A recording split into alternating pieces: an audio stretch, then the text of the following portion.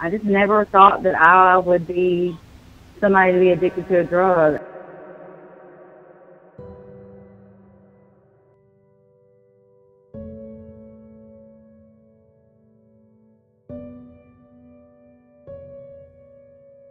It's just something that you don't know you have until you use that drug, or, you know, you drink that drink and then you can't stop. And it literally, you know, took over my life.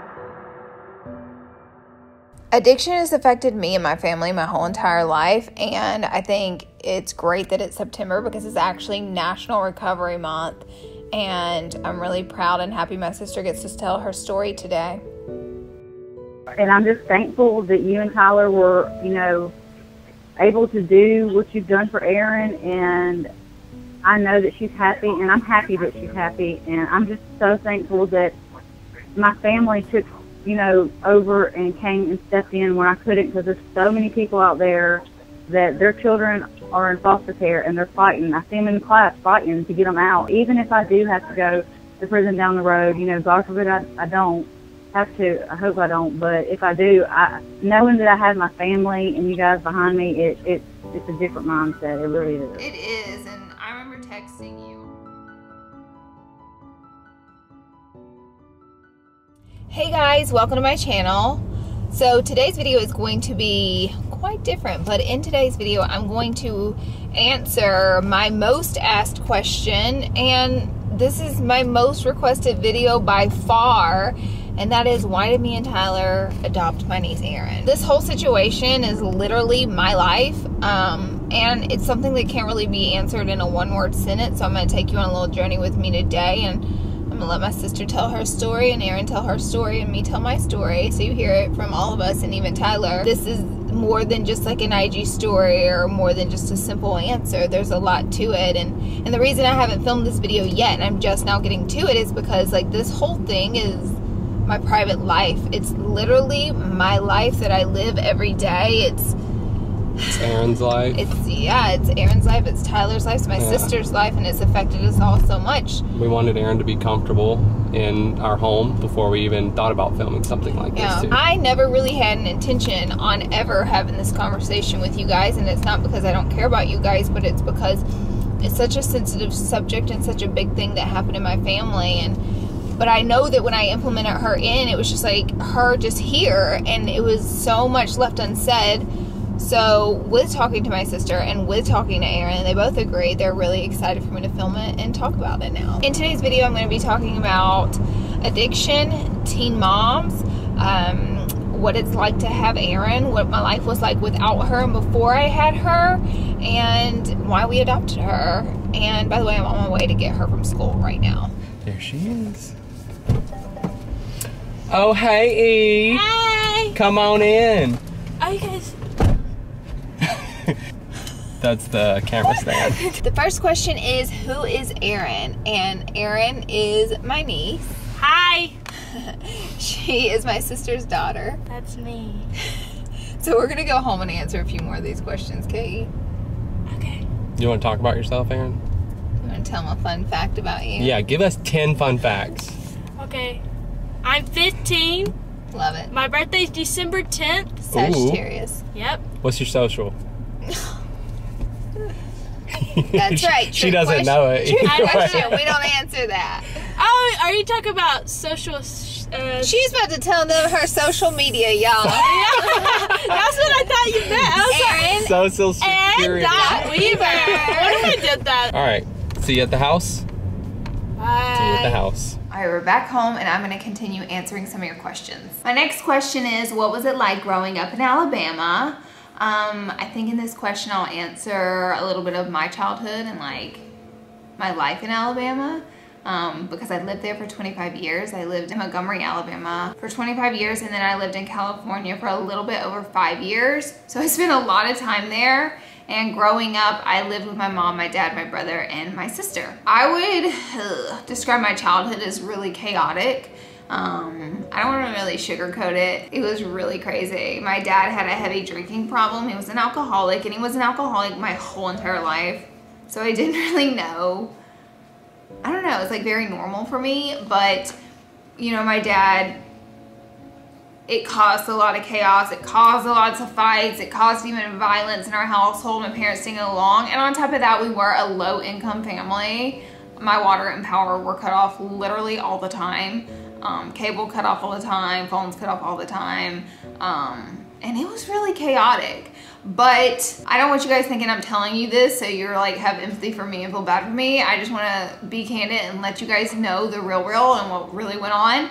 Because I know there are so many people out there in the exact same situation as I was in, and I want you to know you're not alone and that you can get through it, and you know, your life can change completely. But with all that being said, I think me, my brother and sister all handled that childhood differently. I think my brother, when he turned 18, he left. He left the situation. He moved out the day he graduated high school and he never moved back in. Granted, he didn't just dip out on our whole family and we never saw him again. He was very there for us and still around, but he just never moved back into that lifestyle. And then my sister, I think she handled it the hardest. I think it affected her a lot. I think being around that much arguing and fighting and violence and addiction, it hurt her, and she struggled with things because of it.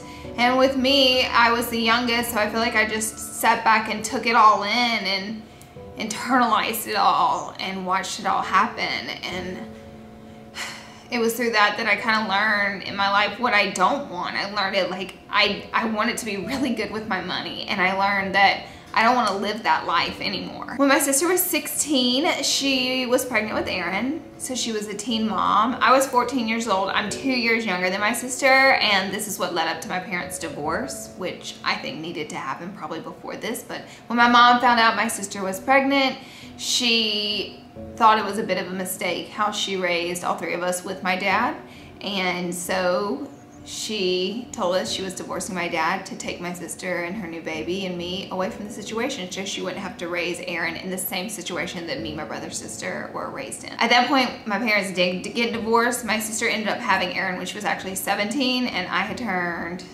15. And then we moved into a 2-bedroom apartment where Eryn and my sister could share a room, and then me and my mom shared a room.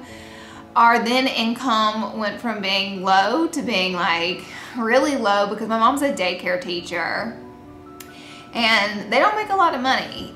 She's been a daycare teacher for like over 20 years. And so the money we had from my dad's job literally was gone, and we just were living off her income. So my mom had picked up 2 extra jobs. She got another daycare teacher job after work, and then really late at night she worked at a pet store almost every night. So my mom was working her hardest, I was in school, and my sister was about to have her baby. The next question is, what is your relationship like with your sister now? I'll be honest, my relationship with my sister has always been very up and down. We haven't always gotten along or saw eye to eye, but I think a lot of siblings can relate to that. You know, me and my sister are 2 very different people, and I will say now though, our relationship is wonderful. We talk often, we get along great now, and she has always, you know, she's my big sister. She's always been a really big part of my life, and I've always looked up to her, and I think she's always looked up to me in some ways too. So we have that back and forth, but our relationship is wonderful now. Has it always been? No. My next question is, what is my experience with addiction? Addiction has been such a big part of my life because that is the core reason that we adopted Eryn from my sister. And my dad passed away 3 years ago because of his addiction. And it's really hard to talk about him because he's gone now. But as far as my sister, she's doing better now, but she has gone down a really hard path in her life. And since it's her we're talking about, I really think it's only fair that she gets to tell her part. Hello? Hey. Hey, what you doing? Just got through wanding my hair with that little thing. I think it's a curling iron spin. I guess my first question I want to ask you is about being a teen mom. And I mean, I was there with you for it. We lived together, but for your experience in your own life, because I was 2 years younger than you and I was still in school. So what was the hardest part about being a teen mom? Just having to quit school, not being able to graduate with all my friends, having to grow up, get a job. I had to work at nighttime because I had to keep Eryn during the day. I just had to grow up. I couldn't be like a normal 17-year-old. Yeah. You worked at Cheeseburger, didn't you? Mm-hmm. And when did you quit school? I dropped out, or I had to drop out because I was pregnant with Eryn. The last day I was in school, I was pregnant with Eryn, and I had her like that night. Yep, I made all straight A's because I was pregnant and like doing right because I was in school, and then of course, that's when I had to drop out. Let's talk about addiction. I mean, you've suffered from addiction, and so if you want to say your piece on that. Well, definitely want to say something about it because if it will help anybody, it's worth telling. I just never thought that I would be somebody to be addicted to a drug. I've had, boyfriends in the past who were addicted, and I tried to help them, took them to rehab. Our dad, was an alcoholic, so I never really realized what it meant to be an addict until I became one, and so addiction definitely doesn't discriminate. I was working, had 2 kids, married, had a really good job, and it stripped everything from me, almost my freedom, so it's definitely something people need to be aware about. Do you think that growing up with Dad had anything with you being having an addiction issue? Like, do you think it was hereditary in any way, or do you think, like, our childhood was a little crazy with Mom and Dad? Yeah, I think, like, I don't know, like, they say it's hereditary, which Dad was an alcoholic, and I don't know, I think it's just like a disease that we have. And I really didn't believe that until I went to rehab and I learned about it. And a lot of people argue about it, but it's just something that you don't know you have until you use that drug or, you drink that drink and then you can't stop. And it literally, took over my life. It was horrible. I think that maybe if he wasn't an alcoholic and would have been more, like in our life, it could have probably helped me. Even if I did become an addict, and he wasn't, it could have helped me recover better, what I'm saying, just having a father. Not that Mom wasn't enough, it just, what I mean? Yeah. I kind of went downhill after he died, too, what I mean? When he died, I was already addicted, so it was like that's when it hit me harder because I kind of could realize what he was going through, and then he died, what I mean? So it was just like a slap in my face, which I didn't really realize I was addicted to something until, like, I got off the pain medication, which was a physical addiction. So in my head, I wasn't like, okay, I want this. It's just something like my body has to have it. But then when I switched to like the harder stuff, it was like, okay, no, I'm an addict. So where are you at now? Well, I will say that it took me kind of getting a slap in the face with possibly going to federal prison, and which made me turn my life around, and honestly, to God, I wouldn't take it back because it's what saved my life. I truly am really grateful and have so much family that actually love and care about me, and like I took that for granted, like Mom is so awesome, and you and Eryn and just everybody that's been so forgiving of me, Zach, just all the horrible things that I did while I was on drugs, and it's crazy how everybody's just, came back to me and like trusting me, and it feels really good. Even if I do have to go to prison down the road, God forbid I don't have to. I hope I don't. But if I do, knowing that I have my family and you guys behind me, it's a different mindset. It really is. It is, and I remember texting you on one of your worser days, telling you that you do feel alone, and I understand that we're not there, but we are all waiting on you. And I'm just thankful that you and Tyler were, able to do what you've done for Eryn, and I know that she's happy, and I'm happy that she's happy, and I'm just so thankful that my family took, over and came and stepped in when I couldn't, because there's so many people out there that their children are in foster care, and they're fighting. I see them in class fighting to get them out, and I feel like I'm just beyond blessed that both my children didn't have to go, that, my family members stepped up, and so that's a blessing. I really think that everything in life happens the way it's supposed to. I think so too. I think it's really selfless of you to feel that way. I'm just really, really thankful. Me too. We're all really happy about where you're at. I know, and it's better. The more people that hold me accountable, the less likely I will ever go back to that. So is there anything that you would say to someone who wants to get better, but they were in your shoes and they just feel like they never could get off of it? Yes, and that is that you just have to give it time, and I know that sounds horrible, but it eventually gets better. If it didn't, nobody would recover. you just have to give it. There's going to be good days and bad days, but the good days outweigh the bad days by like far. That's awesome. Thank you for spilling your guts on camera.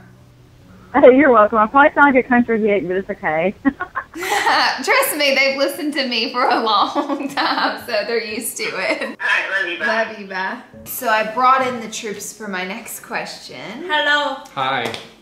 The question is, what was Eryn's life like in Alabama? We're gonna let Eryn take this one.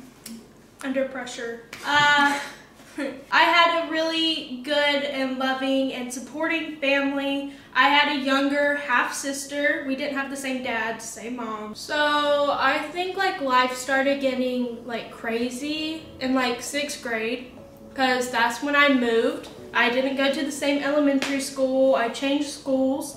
I didn't have friends in 6th grade. I also moved in with me and my mom. We moved in with her fiance at the time, who she got married to, which is my sister's dad. And it was good until like later on they started fighting a lot, so that was a lot. And then maybe like 2 years later they got a divorce. We moved in with my grandma, and then maybe like a year living with my grandma. That's when my mom started having her addiction problems. Then she moved out of the picture, and then I just lived with my grandma. And then that's when my grades were kind of getting bad from 6th grade, but then that's when my grades really went down. So that's when life was kind of getting really rough and hard. I feel like during that time I was like starting to pay attention. I mean, I knew what was going on with my sister, so I started to pay attention to like what was going on with Eryn, and she had all F's in all of her classes at school.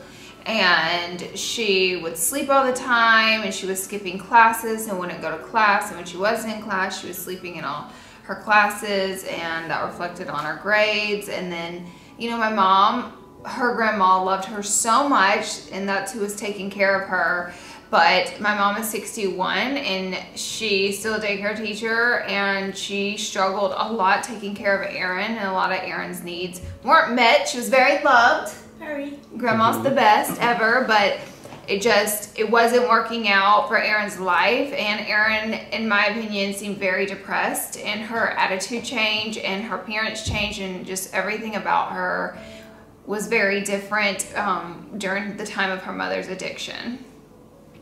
I agree. I guess that kind of segues us into the next question, right? It says, what does Tyler think about having Eryn? How long have you known Eryn? I've known Eryn since she was probably about 3 or 4 years old. Do you ever remember not knowing Ty? No. I'm being for real. Like, I cannot remember like you not being there. Yeah. So I've always been a part of Eryn's life, loved the kid to death. I was always kind of her play partner when she was younger. Yeah. I've always loved kids, so it was a no-brainer. When it came to the point of where we saw these red flags with Eryn, it just made complete sense that me and Laura were in such a good place to be able to take Eryn in. So I'm super happy, so glad. I mean, very unfortunate circumstances for why we had to take Eryn in, but like, she's honestly the light of our lives right now, and we're happy to have her. We love her to death. We do love her to death. And we do. It wasn't like ever a conversation like, hey Ty, should we take Eryn? Or like, Ty, what do you want to do? It was like just always a conversation. It was assumed from the beginning, yeah. Like, why wouldn't we? Like, we've been so close with her for so long. It's like, if we can help her, why wouldn't we help her? Yes, it's my family, and family always comes first. I will say, like, us just talking about it makes it sound so easy. Like, we decided we would take Eryn, and then she was here. We It took like so long. Many trips, many flights back to Alabama for us. Lots of court dates, lots of lawyers. Lots of talk. Unfortunately, at the time, my sister was not in a good place at all, and we weren't getting along at all, and my sister disagreed completely with us having Eryn, and it made it more that was difficult. A struggle. It was very difficult. That was when she was in her deepest part of her addiction, so it was not her talking. Yeah. And I completely get where she's coming from. Like, we're trying to take away her kid from her. Who wants to lose their child? Like, who wants to be like, yeah, sure, you know? So I understand that. Okay, next question is, what is y'all's life like now raising a teenager? Ooh, real question. My life consisted of me, and me. And me. And him. But me. I feel like my life was a little... And my cats were always high up on the totem pole. But of course. I feel like my life was a little bit selfish before, but I didn't have kids, and I spent all my time on social media, all my time working, all my time hanging out with friends or traveling the world and just being busy and working. And I feel like my time is now spent with my family, taking care of Eryn. Ty is 50-50 in this with me. He takes her to school every morning. I pick her up from school every afternoon. He does homework with her. You do homework with her too, though. I do homework with her, but girl, I'm not that good at I do the math. He does the math portion. That's the math. I help with art. Part that Eryn hates is my part. Yeah. We have a lot of rules for Eryn that we have to keep up with, and it's like a whole list. But with that being said, you know, she's our responsibility, and we take that very seriously. We have a good time together, but Eryn, like, her grades went from all F's to being all A's and B's. She's even in honors English now, and it just goes to show you, like, what do you think about this, Eryn? I think it goes to show you what a kid's home life is like. It does. That's 100% true. Like, if your environment is not good, or to a point where no one's holding you accountable, it turns into bad grades, acting out, skipping school, things like that. And like, we're living proof that if you implement some rules and pay attention and challenge, then good things can be done. Eryn, what's your perspective on that? Like, where you came from, not saying that you weren't being raised properly, but like having the rules that you have now, what do you feel is the difference? It was a lot for me in the beginning because it was just like, whoa, you're being like really strict. But then like I figured out that like they're just rules. Like it's normal to have rules set, and I wasn't used to that. Or I've never been used to good grades. It's not like I've always had bad grades, like all F's my entire life, but it's never been like A, B honor roll. Now that I think back to all those F's I have and how like stressed out I was, kind of makes me like feel anxious or something. There's a lot that goes on in children's home life, and just because they make bad grades doesn't really rate their intelligence level. I mean, a child should be looked into what's going on behind the scenes, and I think that reflects a lot on the grades. Will we ever have our own child? Oh my God. We already have a 14-year-old baby right here. 15 is what I said. Fake! The plate is full. Next question is, what does Eryn like about LA? I love everything about LA. I like that there's more things to do. I feel like you're always going to find judgmental people everywhere, but there's like less judgment. I think here. Eryn likes to express herself through her hair and fashion, and she really struggled with that in Alabama because it's a smaller city. It's a smaller city. Everybody knows everybody for the most part. And it's really hard to like be exuberant with your fashion and style and not feel a little looked at or judged. So I think in LA she feels really comfortable expressing herself and no one cares. Okay, so what's life like with Lauren Tyler? It's very nice. I like it. I'm a better person. Do you get in trouble ever? I get in trouble all the time. I mean, there's not one day where I don't get in trouble, but I know. You haven't been in trouble today. I will. Trust me, it's gonna come. She either leaves the milk out, spills something in the carpet, doesn't clean the cat boxes, doesn't do her homework. I mean, there's small things. Small things. She's not talking about big things. Yeah, she's talking about small not like things. getting in big trouble, but it's just like, you know, the teenager things. But when I was a kid, I didn't understand that, and now looking back, I'm like, oh. Where do you see yourself after high school? So a lot of people ask me, like, after high school, are you going straight back to Alabama? Like, what are you doing? There's boo-boo. Okay, this is a very tough question for me because I have no clue. That's okay. You're a 10th grader. You're a 10th grader. I'm in 10th grade, guys. I have no clue. I could change my mind in the future because Yeah. then again, I'm only 15 and Definitely. stuff. I would like to do something with like art, with either just like drawing or animation or something like that. I find that to be pretty cool. Do you want to stay in LA or do you want to go back? Yeah, I don't want to go back to Alabama. The only reason why I would ever go back to Alabama is for my family. But Same. besides that, To visit is what you mean, right?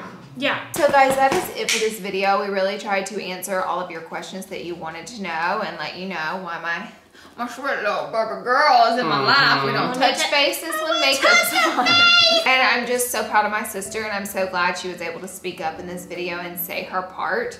And I thank her so much for doing that, and I hope it opens a conversation that if you're dealing with any of these situations, addiction, teen pregnancy, low income, it becomes a conversation, not something you have to run from or be scared of or hide from, and know that your future is not the situation you're in right now. Everything can change for you for the better. Agreed. I think there's definitely people that have it worse off than what we have it. Yes. We're grateful for what we have in our lives right now, and we're glad to be able to talk about things, and happy that we have a platform like Laura's channel to even discuss things like teen pregnancy and addiction and things like that. So Because they're really serious topics. yeah. We are super blessed that we have Eryn in our lives. We're so happy that she's here with us. We love this child to death.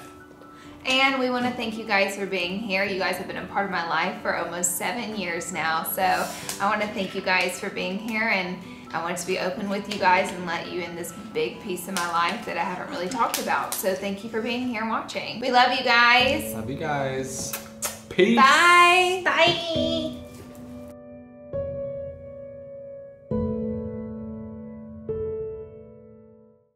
Today I'm gonna take you guys thrifting with me. Should you add sound effects? Yeah. No, I mean like on the computer. I mean